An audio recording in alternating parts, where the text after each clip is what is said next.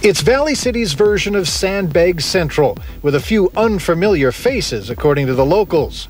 That's Sam McDermott, a grad student who's come all the way from Columbia, South Carolina, to pitch in. I read about some flooding in Fargo, and so I went to Fargo to ask if they needed help, and they said they're doing pretty well there, and there's a little town about 60 miles west that really needed some hands. So.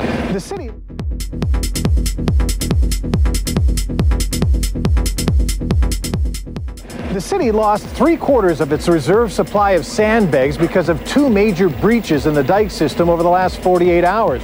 One here at the Country Club. We've never had dikes like this. We've never had water like this. And so the concern all the way through is the integrity of the dikes all the way through Valley City.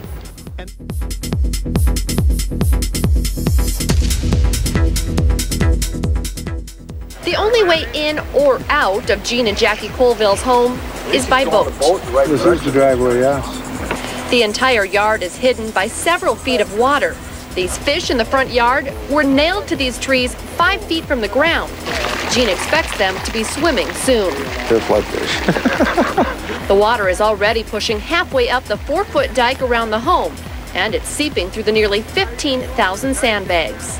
It's kind of scary. It's a little, once we got everything under control, it's easier, but it's still scary. You don't know what's going to happen. Some Cass County homeowners cut off by the rising Cheyenne River say they will stay and fight no matter what. County leaders are keeping a close eye on the water north of West Fargo. Storm systems could wreck the already tenuous triumph of homeowners' dikes against the flood. And some experts say the Cheyenne might not come down for another 3 weeks.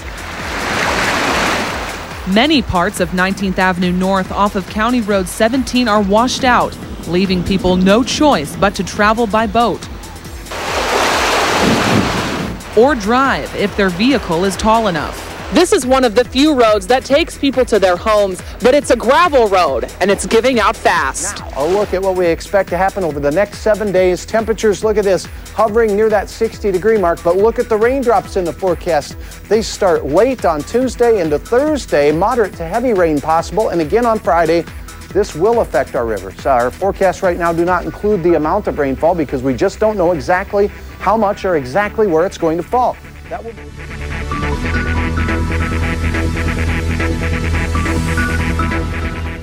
Yesterday, water from the Cheyenne River started to seep through the dike onto the southwest part of town. It happened about 6:15 a.m. along the softball complex at VCSU. No homes were flooded and the streets are still dry. Governor Hoedl met with the mayor of Valley City to evaluate the situation and make sure the town has enough crews and equipment to handle the repairs. Well, it's not only making sure they have the equipment, that we have the people so that we're monitoring the dikes, we're responding if there's a problem, the equipment to fix the breaches, but then also help with law enforcement, traffic control. As you know, here in Valley City, they're very short of bridges. They're down to just a couple of bridges, so we're going to see if there's anything we can do in that regard to help. County, an evacuation order is still in effect for people living in low-lying areas along the James River. These pictures of the James River sent by Gene Hansen show water surrounding homes and farmsteads. The river is rising rapidly, and while the order is voluntary, people living in the area are urged to consider their options. Anyone in that area who doesn't have a place to evacuate to is asked to call the Emergency Management Department at 701-883-5301, extension 236. The North Dakota Highway Patrol closed I-94 from Bismarck to Jamestown overnight because of flooding. And get ready for delays if you're driving west on I-94 toward Valley City. There's water over both lanes of the interstate from Tower City to Ariska's exits. And a look at Valley City as the river climbs up the side of those dikes. And, well, along with all of us here in the region, we are praying that they hold. Yes, certainly. Boy, yeah, people around here have been through a lot, haven't they? So many towns, so many communities, and overland flooding just in so many locations. It's hard to really keep up with and watch. They've lived here for 46 years, and for the Andersons, this flood fight may be their last memory of home. We first noticed that the dike looked like it was missing something. We just we couldn't keep up, and the water kept on coming in. So it's the fourth breach in the levees in less than 40 hours as the Cheyenne River tries to swallow much of Valley City. Almost half of all the city's homes are in the evacuation zone. The city is up in arms to fight off the water. Schwarzkopf says originally the Corps only gave them until Saturday to fill 180,000 bags. He says they've now extended that until Monday, and because they're building some clay dikes, the city should only need about 110,000 bags. Despite all it's up against, Stutsman County Administrator Noel Johnson says Jamestown is fortunate. So we're lucky we have those dams in place because we can manage the flows at this, right now, and we can prepare for it. Not like some of our sister cities are just having a terrible time. We've been lucky. Like I said, it's controlled chaos at this point. At least it's controlled.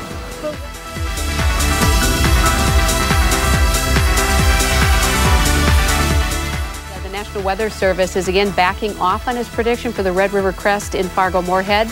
Here's a live look at the river at Dyke West in downtown Fargo. The Weather Service now says the red should crest at 37 feet instead of 38 feet on Saturday. And as Hutch said, right now it's just over 33 feet. Great news for flood fighters in the Fargo-Moorhead area. The National Weather Service is lowering its estimate of the second crest to 37 feet.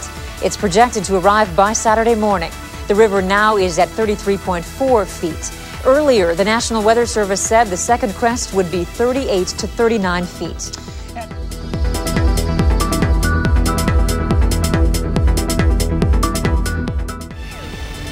They have been asked to leave the city. Some are going while some are staying. Good evening. Thank you for joining us. It was a decision that was difficult but not surprising. The mayor of Valley City asked more than half of the city to evacuate their homes today due to flooding danger, and that included vulnerable people, elderly, children, and vulnerable adults, and anyone living in the floodplain. Effort here, 75 players and several coaches as well spent the day emptying the library at Valley City State University. Coach Craig Bowl says it's the least they can do to help out a sister university.